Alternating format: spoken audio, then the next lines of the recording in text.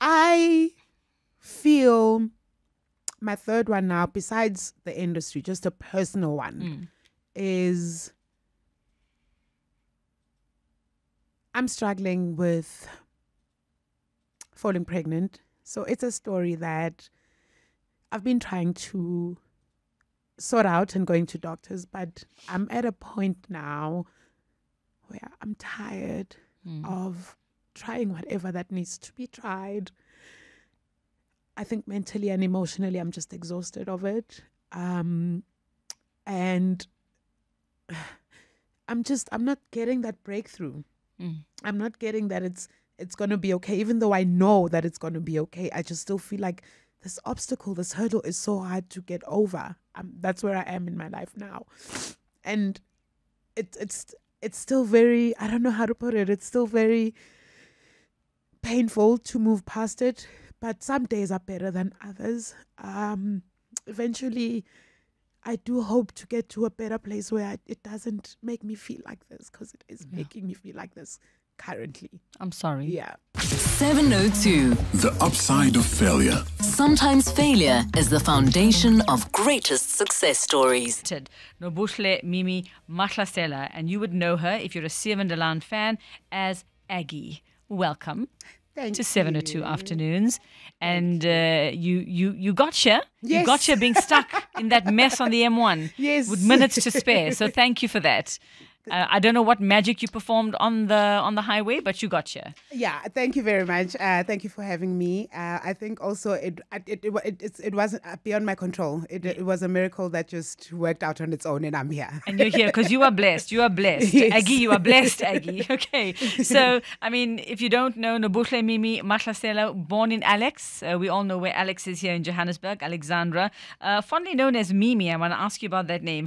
You've been in the entertainment industry for 17 years. That's a long time. And not easy in this country as well. And in that time, you managed to establish your portfolio in TV, film, voiceover work. You do MC work. You produce, and you actually take to the stage as well. Yeah? Yes, I'm a theatre-trained actress. What's your favorite? If you had to choose your favorite of all the things that you're capable of, what's your favorite? Theatre acting. I always wonder about that when Yeah. the people we see in the big movies decide that they want to go and do theatre. I'm like, but isn't that so much harder? You've got to remember those lines, and there are people watching you live, and you don't get to have that person where you go, line please, in the movie. Yeah. You can't do that in the theatre. Yeah. What is the draw of theatre? It's so raw and it's so instant as well, and it's just the process of preparing for it. TV is it's very quick, and we make believe a lot. Theatre is just so real for me, and your audience is right there. The connection is like so instant. Yeah, and yeah. that's what I love about it. Wow, then you really love a challenge, hey? Yeah. You really love a challenge. So, Seven Delan, for those who know you from there mostly, how long were you on the show? I was on the show for 18 years.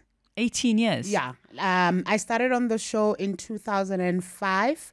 12th October, and we finished last year in October. Okay, then you couldn't have been in the industry for 17 years. You've been in this industry for how long? I actually started with 7 Okay, so 18 years. Yes, We just lost a year there. Yeah. And then that coming to a very abrupt end. Well, it lasted. When was the last show? When did it air? The last episode? The last episode aired on the 26th of December 2023. To a lot of anger and disappointment Yeah. and confusion, I would imagine, not just for viewers, but for you as the cast and crew. I don't know if you're allowed to talk about it at this point, but what happened? We don't know what happened. We were called into a meeting, obviously, one day, and we were told, listen, this is the end of the road for you and the broadcaster. So we are going to be ending the show because finances and so. But it was so popular. It was a very popular show. It really, really was. The people that worked on it as well were very hardworking. They put their all into it to make sure that we bring out the best quality show. So, it was a shocker. I think I'm still a bit... What am I doing? Yeah, Today I have a job, and now yesterday I had one, and today I don't. Yeah, and it feels wrong to have so much free time now. I'm thinking, what am I doing outside of studio? I'm supposed to be in studio somewhere, and I'm like, oh, wait a minute, no, that's done. So it's been a process. So what are you doing now? Still acting, definitely, because that is my first love. Where? I currently shot a feature film in January, and I'm doing various auditions as well. I don't think I will ever give up acting. Like I said, it's my first love. Absolutely. I definitely want to pursue it more. But yeah, we'll see how it goes. Okay. I'm auditioning a lot. Okay, so you're in that fantastic. in-between phase. It's like I'm starting over again. Like Yeah. I've been given an opportunity to start my career over again, and that's what I'm doing. Had Sevenalan not ended when it ended, do you think you would have stayed with it for much longer? Because there comes a point where I'm sure 18 years, and did you played this one character for 18 years? Yeah. And you know, at some point you would think, okay, I think I'm over this now. Do you think that would have ever happened had Sevenalan not ended? It was starting to get there. Oh, is it? I Okay. think more than anything, what made me stay was my loyalty to the creators of the show, Omdani Orendao and Miss Annie Passon. So, but as you grow as well as an artist, in between, in the 18 years that I was playing Aggie, I was doing other things, various other things as well. I was on Shagai Lembe. I did 2 plays. I did commercials. So it was starting to get there, not because I felt like I didn't love working there anymore, but because I had grown as an actress and as an individual, and I needed to move to higher strengths and other things. And you did movies in that time. You worked with Leon Schuster. Yeah. You played a female traffic officer. Yes, yeah. Mad Buddies was the name of Yes, the movie, yeah. yes. You also starred in My Father's War. Yes. And several others as well. And you were also on stage at the time, Caucasian Chalk Circle. Yeah, it was I think at the I remember Joburg that book Theatre. from drama school. Yes, Oh my goodness, yeah. I do. I did drama. And Josie Jesus. Yes, Yeah? that was also at the Joburg Theatre. And you also co-produced a reality TV series. Tell us about that one. It was my first time co-producing with a team from Cape Town. It was a reality TV series based on plus size modeling. So it was like your top modeling that Tyra Banks does, but we did the spin-off of it of plus size models. I like it. It was on Cape TV. Unfortunately, we were not able to get sponsors to be able to move on to season 2, but we're still working on it. Sponsors out there, she's here. She needs you, and I think Please. it's such an important one to do. Yeah. It's such an important one, especially for women. Oh, happy International Women's Day, by the way. Yes, So yes, can yes. somebody honor us with a sponsorship for the show? Please. Please, because you know it is so needed, especially with body image issues Yeah. and what we are facing as women. And I have to ask, how much of Aggie was you, and how much of you was Aggie in those 18 years? Shoo. 2 different people. Aggie was so strict and so focused and by the book. I'm not saying that Mimi's a bit of a rebel, but I'm not saying like she's like totally out of the book. Yeah. But yeah, there was a huge difference. It was a different vibe for Aggie. She had a walk. I had a walk for Aggie, which was weird. And everybody kept on laughing on set. And they're like, did you just realize you just walked off as Aggie? I'm like, yes, because I'm in the scene. So it not so much to answer your question. It was 2 different people, but it was such a joy to Did you be ever here. get confused? Like if you were sitting with your family and you become Aggie all of a sudden? No. Never. No, How not at all. do actors do that? Especially when you've played that character for so long. I know other actors say that they can't debrief and let go of the character when they go home. I don't know. I've just always been able to step in and out of the role and to myself. I never take work home. Because Okay. then Aggie went through, especially the last couple of years, she went through the most. She was depressing for me. I'm sure. So I always shook it off. So when I was finished filming, when I get into the car, I start playing music so that I can just get her out of the system. Yeah. Okay, so you exorcised Aggie every Yes, time you left the set. every single time. Okay, so tell me about Mimi. Where did that name come from? Who gave you the name Mimi? My aunt from my grandfather's side, my mom's dad, gave me that name. Her name is Mona Lisa. And yes, so my cousin was then named Mona Lisa, and she named me Mimi because I kept on saying me the whole time. And they said, can we just name this child Mimi? So that's how I got it, actually. That is such a cute story. Yes, but I was saying me as in me, Yeah. but they gave me M-I-M-I. And yeah, that's how And I here got you are, it. Mimi. Yes. Well, let's talk about you then, Mimi. Yes. And let's talk about, it is the upside of failure. What was your first experience with failure? I mean, you were obviously successful, 18 years, you landed that role, iconic, role, and that's how you probably been known for a very long time, right? As Aggie. So what was your first experience of failure, as far as you can think back?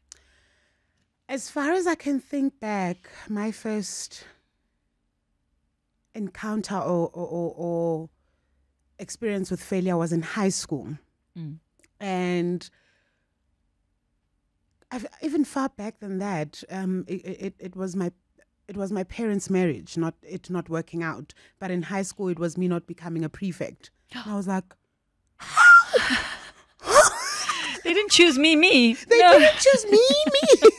So it goes back far further than that. You know, it goes back quite far. I think it was when I was still a kid, because I felt I am a failure because I was the reason why my folks were fighting so much. How old were you then? Just to put it, just to create a picture for us. How old were you when this was happening? I was still very young, around 6, 7. Okay. So, and I've got an older brother, so obviously it didn't make sense that why was I the one that was why the were problem? you taking? Yeah. So I felt like I'm the problem. I wouldn't have described it as failure then because I didn't know what it was, but I just felt like if I'm not around, then this would not be happening. Yeah. Okay, but you don't feel that way anymore, right? No. Okay, thank goodness, because you know it wasn't you. Yes. It was them, it was not you. We've got a comment from Heidi already saying, Uveka, please tell Mimi, thank you for all the 7 Laan years. I just loved Aggie, and that's Heidi in The Hague. Oh, wow, yes. Thank you, Heidi. Yes. Thank you very much. And if you do want to chat to Mimi, if you do want to give it, or Aggie, whatever you want to call it, you'll take any name today, right? At It's this fine. point. It's Friday. 011-883-0702 is where you can chat to her, tell her how you feel, tell her how much you miss Aggie, or you can WhatsApp or voice note us on 072-702-1702 or SMS us on 31702. If you have worked with Mimi and you have some very juicy backstage stories to tell us, we also want to hear those. Please do tell us. And, with this career, I would imagine, Mimi, come a lot of highs and lows, a lot of challenging times where also as actors and actresses like you experienced, you never know if you're going to have that job the next day. Nothing is written or cast in stone. Yes. So if you could pick out some of your lows, let's start there. As popular as you were, as established as you were as Aggie in that role for 18 years, what stand out as your lows in all of this time? My lows would definitely be the negative public comments, The criticism. and it's okay to criticize one on their work. I will take that any day because we learn from that. It was personal attacks. It was always on, oh my goodness, you're so big. Oh, this and that. It was those kind of things. I read a tweet once many years ago. I had gone to an event and this photographer took a nice picture of me and I posted it on Twitter, and somebody commented and said, if this lady doesn't think that her partner is cheating on her because she's so big, I almost collapsed that day. I'm speechless for a change. Yeah. So those were the lows that that I can speak of. But when it comes to I just focused on my work, and when it comes to the work side of things, I tried my best. Hey, I went to all the auditions, and even when I didn't get them, you've got to quickly move along because this industry keeps moving. There's no time for, I didn't get it. Yeah. You've got to quickly move along with it. And how did you do that? How did you pick yourself up every time something didn't work out? And how did you deal with comments like that? It was very ugly. I hope that person is actually listening and is very ashamed of themselves right now. We've got this thing in this industry of do not answer to trolls, because you're giving them the platform to shine, and it's your platform. So I really desperately wanted to respond that day, and I told myself, just stay away from it. And then I stayed away from Twitter for a while. I think up until this day, I'm still very reluctant to go on Twitter. I do go, but I view other people's stuff. I'm just very reluctant to go. I just feel like it would have ended really badly had I responded, and that's not what we wanted to do. And how one just moves on without bagging that gig that you so hoped for. I, for one, definitely just think I just move on to the next, and I'm like, okay, maybe it wasn't mine. It wasn't meant for me. Let me just go on. What is meant for me will eventually find me as well. Something bigger. Something bigger is going to find you. And that was just not your time. Yes. It wasn't meant for you at that time. Yeah. We've got a couple of people on the lines. We've also got some songs that you've sent to us. So I think let's first, I think Sebastian's been holding on the longest, hasn't he? Hi, Sebastian. Hi, Uveka. I just want to say to Mimi, thank you for teaching me Afrikaans. I'm actually from Durban, so coming to Johannesburg, my Afrikaans wasn't so good, maar ek wil net sê dankie, Eggie. Ons het dit geniet en alles van die beste. I wish you all the best and stay as bubbly as you are. Thank you, Uveka. Great show. Wonderful, Bye-bye. Sebastian. Thank you so much. See, you can add Afrikaans teacher to your resume There we now. go. Yeah. I wish Seven de Laan was still on that. I can get my children to watch it and learn Afrikaans. It is their biggest nightmare. Yeah. Absolutely biggest nightmare. Yeah, I mean, I learned with the fans. When I started working on Seven Land, my Afrikaans wasn't so good. I was just going to ask, did you grow up in an Afrikaans speaking household? No. And that must have been quite a task to take on a role like that. It really, really was. I decided to do my second year of drama in Afrikaans. We had a choice to be in the English group or the Afrikaans group. And I chose the Afrikaans group because I thought, okay, let's see how it goes. You know, there isn't a lot of actresses in the country that are black that speak English, Vernac, and Afrikaans. So let me just see how it goes. That was brave. Good move. And here we are. Yes. So thank you, Sebastian. Oh, well, that's wonderful. Well, we've got Charity on the line from Cosmo City. Hi, Charity. I'm going to cry. Don't. I'm gonna cry too. Don't cry. You used to work together, yes? Let's just explain the screaming and the tears. Okay. They used to work together. What do you want to say? Hi, Charity. Okay. Like she's saying, I'm gonna cry also, but I will not cry. I just wanted to say I worked with her earlier on. You said we must call anything you have juicy stuff. I don't necessarily have juicy stuff that I can think of on the top of my head now. I worked with her from 2002, I think, if I'm not right, until now, as Youngland ended. But one thing that we've built a very good friendship, as you can experience now. But one thing I can tell you about Mimi professionally, I'm sure she was there now. The interview was at 2:00. I'm sure she was there at 1:00 or 1:30. I wanted to be at 1:30 and then I was stuck on the road with traffic. But she made it on time. She made it on time. She was here. Yes. She's that girl. Yeah, and not frazzled. She is that girl. She will be. It's not even radio. It's not TV. But I'm sure she's dressed appropriately. She will speak appropriately. Like whatever Mimi does, she does it with excellence. And I'm not trying to buy her face. She does it with professionalism. And I'm happy and I'm proud of her where she is. Well, love you, my friend. Well, and wait, you can't go yet. I want to know, did she have a diva moment at any point? Obviously. You can't work in a place like that with people for more than 10 years and somehow the diva doesn't come out. You just lose it. You lose it at some point when you're hangry. You've been working for 7 hours and they haven't brought out like water or anything at that point. No. In her case, it's food. The caterers will tell you a different story. She loved her food.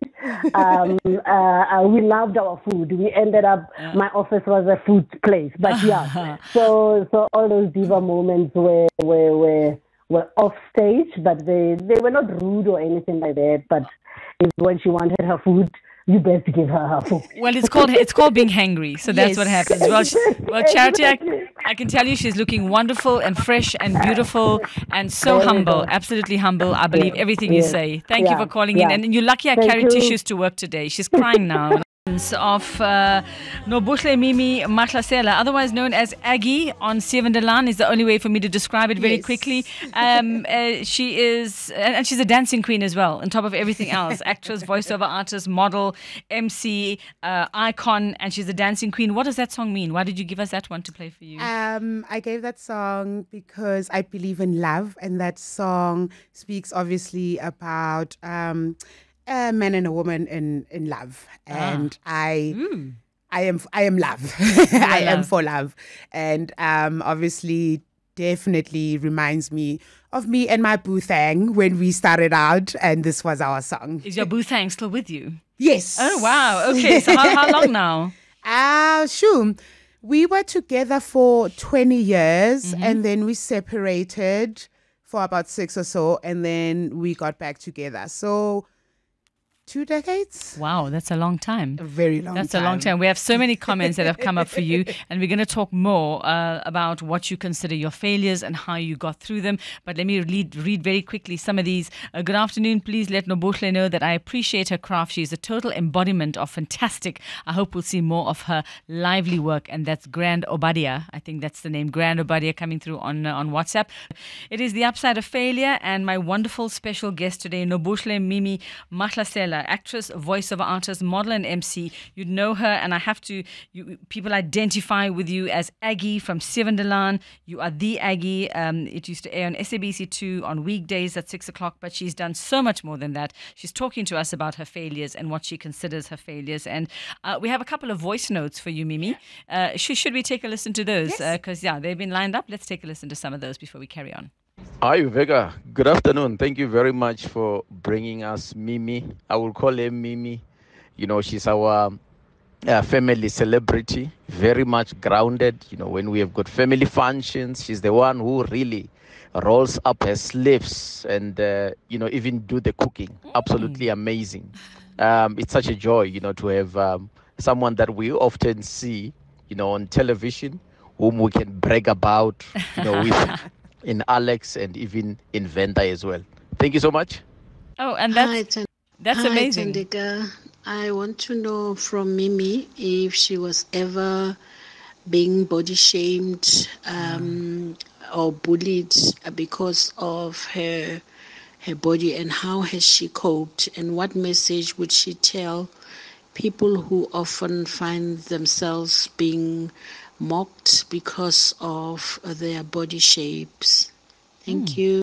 Okay, so let me explain Tandeka at the beginning of that one. Yesterday, I asked our listeners to give me a Zulu name, a middle name that rang with Uveka Rangappa and middle name. So Tandeka was the name. Though some of them suggested, so I think it's kind of stuck today. But yes, Mimi, you did speak about people tweeting. Oh, there was one tweet. There was one idiot out there, at the time. At that time there was. Yes. And the others you kind of didn't even go back to check, right? Yeah, so, definitely. So they want to know, your experience with body shaming and how you've dealt with it. My experience with body shaming, I've had it all my life. I've never known a thinner version of me. I've been big all my life. So I prefer the term voluptuous. Voluptuous. Don't say big. There we go. Yes. Voluptuous. Yes. I love that. I'm going to take it and own it. If you own don't it, mind. baby. Own it. So it's that. I've never known any other version of me, and all my life I've had body shaming. But even more so, it got worse when I was older. It's interesting. It was when I was an adult, in my adulthood, it was adults that were body shaming me. I didn't get it so much as a kid, but only when I was older. And I thought to myself, this is odd. Anyway, it's got nothing to do with me. There were some that touched me here and there, but I just carried on. I just moved on with my life because I thought I was fabulous. I still think I'm fabulous. Great. Good for you. I think I'm very beautiful. So I just marched on with that energy. I love it. Yeah. I love it.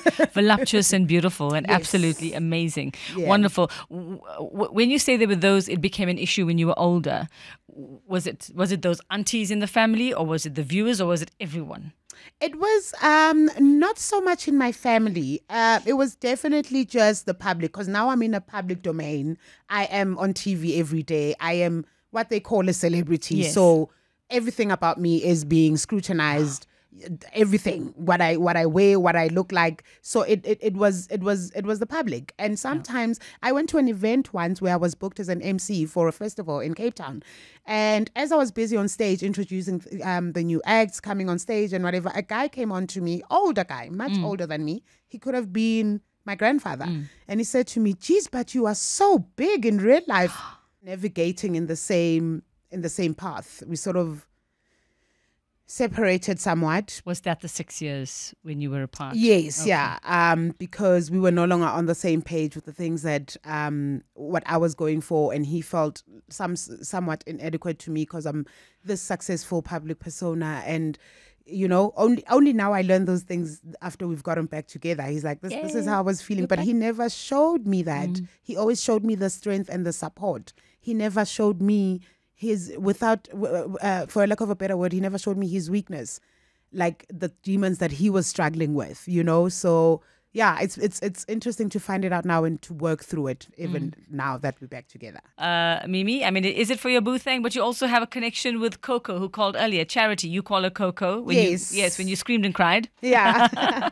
It's your the song? is necessarily not for my boo thing. It's basically, it says the Lord still loves me. We are not perfect as a people. And someone is sitting somewhere and thinking they are not good enough. Like I've always thought with myself, and that I cannot achieve the things that I've achieved. And it doesn't mean that God doesn't love you or the people around you don't love you. You are good enough. And even if you're not perfect, the Lord loves you and we love you. Just know, if you are sitting somewhere and going through something, I play the song every single morning just to lift up my spirits. And it gives you a challenge for a lesson to be learned, yeah? Yeah. I mean, that's how we can comfort ourselves, because we go, why me? Yeah. Especially after what you just told us about the sexual abuse, the childhood sexual abuse, the 2 suicide attempts as well, which you consider your failure. But I think you were very brave. I think you were very brave. You held it in for so long. And you know, and some will say, yeah, you should have said. It's not easy until you've been in that position, I would imagine. Yeah. So, and then considering failure, your parents' divorce when you were young, you thought it was because of you. Yeah. So that is your first memory of failure. Yeah. What would be your third one? I mean, you have to constantly reinvent yourself. Being in this industry is not easy. Like, I feel my third one now, besides the industry, just a personal one, is I'm struggling with falling pregnant. So it's a story that I've been trying to sort out and going to doctors, but I'm at a point now where I'm tired of trying whatever that needs to be tried. I think mentally and emotionally, I'm just exhausted of it. And I'm not getting that breakthrough. I'm not getting that it's going to be okay. Even though I know that it's going to be okay, I just still feel like this obstacle, this hurdle is so hard to get over. That's where I am in my life now. And it's still very, I don't know how to put it. It's still very painful to move past it. But some days are better than others. Eventually, I do hope to get to a better place where it doesn't make me feel like this, because it is making me feel like this currently. I'm sorry. Yeah. I'm sorry I made you feel like this right now, but thank you for sharing. Yeah. I mean, so much. I mean, somebody can look at you and go, this person has been through so much and has, you know, and they know you as this character on a screen. Yeah. But how do you get on with your days? How do you get on with putting that mask on and getting in front of a camera, and putting Aggie on when you had to in those times, living with all of this that you've told us about today? And I think that's where my escapism was. And escapism for an actor is always being able to step into somebody else's shoes and tell stories, you know, so you don't focus and sit too much in your challenges, in your failures, in your struggles, you know. So I wouldn't say I miss acting, because I believe I'm still in it. I'm still going through it. I miss the daily routine of getting into Aggie so I can escape a bit of my struggles and challenges. Yeah. So how I do it is basically escape into being another role. Well, now you don't have Aggie. Where are you escaping? Where are you escaping to? I'm not escaping now. That's the scariest thing. I'm you're having facing to it. sit and deal with it, because escape also, it doesn't necessarily mean it's a good thing. Yeah, you have to face it at some At some point, point because you it's have going to to catch sit- up with yeah. you at some point. Yeah. Okay, well, we're almost at the end of our conversation. I'm so sad, but I'm so inspired by you.